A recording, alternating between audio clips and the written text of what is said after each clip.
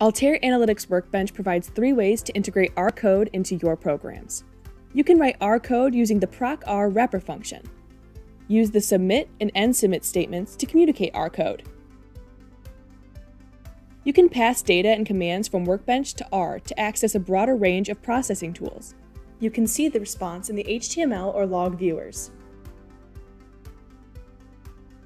Remember that you can perform additional processing on the same data using any of the languages of SAS, Python, and SQL. You can also use our visual workflow to integrate R into your programs. Simply add an R code block from the Code Blocks group and add your R code to the block. You can apply further processing as needed by adding more blocks. You can also use RStudio with Altair Analytics Workbench. People with experience in R can continue to write code in the familiar RStudio environment.